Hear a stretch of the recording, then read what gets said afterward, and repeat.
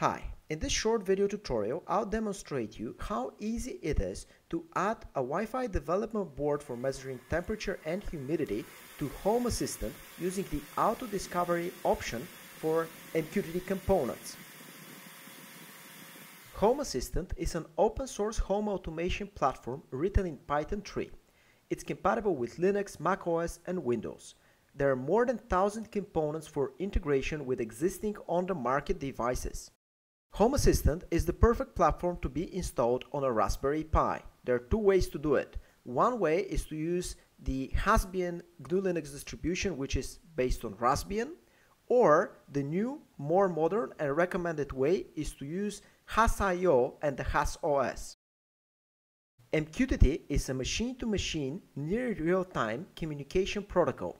It uses publish, subscribe, transport via MQTT brokers of numerous messages. There are a lot of open source MQTT brokers as well as MQTT client implementations that you can integrate in your application. Home Assistant has an excellent support for MQTT, and there is even an add-on that installs the popular MQTT broker Mosquito. For this tutorial, I'll be using a Wi-Fi development board powered by ESP8266 that I have designed with KiCad. It is called ANAVI Thermometer and it has DHT22 sensor for temperature and humidity. The default open source firmware is provided as an Arduino sketch, which is available at GitHub. In order to easily add ANAVI Thermometer to Home Assistant, there are several requirements that you should cover. First of all, you need to install Home Assistant.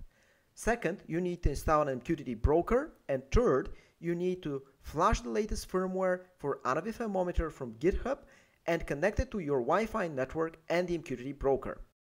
I will be using Raspberry Pi Zero W and ANAVI Thermometer.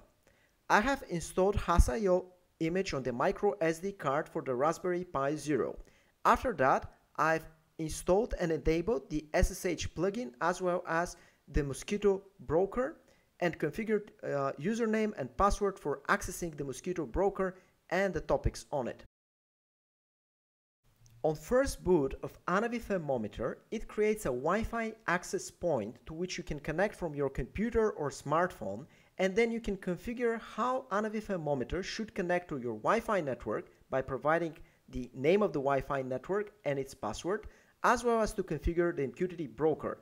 In this example, the MQTT broker is installed locally on the Raspberry Pi Zero, therefore I am setting the IP address of the Raspberry Pi Zero W within my Wi-Fi network.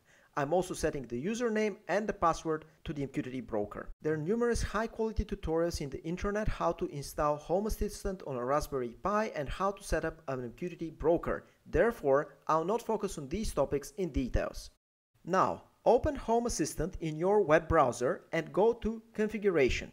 Click on Integrations and then click the icon to add a new integration for MQTT. Provide the credential for the MQTT broker. This includes the IP address of the broker that is installed in the same machine, the port, the username, and the password.